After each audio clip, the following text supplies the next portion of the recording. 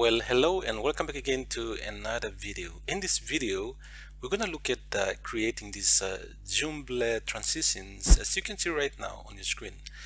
Now, the first example is moving back 4 frames, and the second example is moving back 10 frames to clearly see how it works. So let's get started.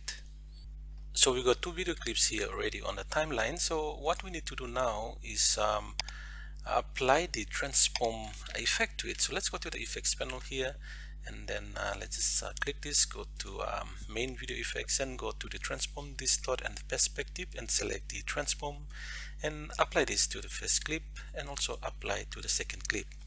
Now while we're here, the playhead is right in the center of the 2 clips, so you can jump from one frame to another.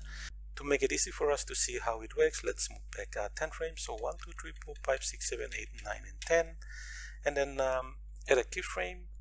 From here, let's move back to center again, the playhead. So just place the playhead in the center and make sure to be 1 frame so that this video clip will be shown on the display.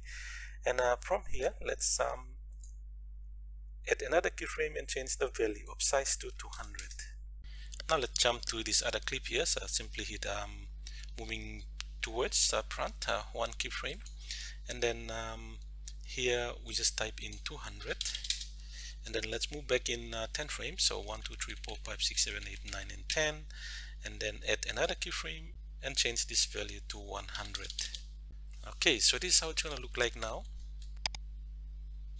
And the next thing is to add the blur effects. Now if we type in blur in the search box here, so most of this blur effect doesn't have the options of adding a keyframe. So what we need to do now is to apply the box. The box blur and the square blur does have the options of adding keyframes. So let's use the blur box and apply to this clip here and also apply to the second clip. Now while we are here, let's just change the value of this to 0. And let's do the same for this other one. Change the value of this to 0, the blur factor. And now once we're there, let's go back to the transform and select this keyframe, the first keyframe here, so we can see the marker. And now let's go down to the blur effect here and add a keyframe here, and then go towards the end and then move back 1 frame like this and add another keyframe.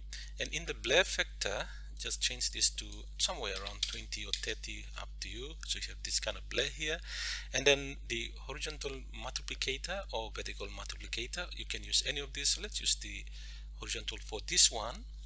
Then let's go somewhere like 20 or 24 for example, and then let's jump back to this other clip here, and then in the blur factor again, let's do the same. So this one is 20, and this time we're gonna use, because we used the horizontal for this other clip, we'll use vertical for this other clip. So this one vertical, so let's just go vertical, something like that, and then move 10 frames. So 2, 3, 4, 5, 6, 7, 8, 9, and 10, and then add a keyframe and change all of value to 0.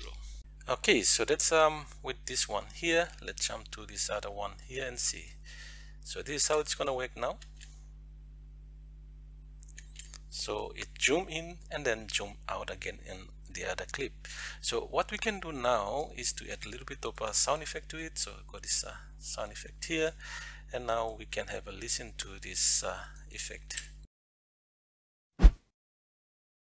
Okay, so thank you again for watching, and this is the end of this video, and thank you to those who have subscribed to our channel. Thank you very much. From the bottom of our heart, we would like to thank all of you who have subscribed, and thank you again, and see you back again in another video.